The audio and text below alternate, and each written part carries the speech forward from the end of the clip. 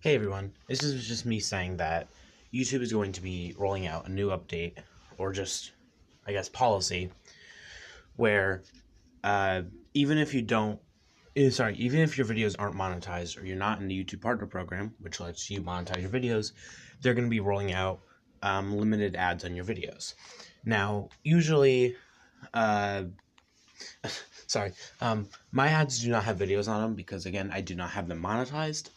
Therefore, there are no ads on my videos, other than a couple of them which got claimed. So usually, which I mean, I'm fine with that because, like I said, I don't think my videos are really worth ads right now. But right now, it seems like no matter what, your videos are going to be forced to have ads on them. And I don't even get a share of the ads because I'm not part of the YouTube Partner Program.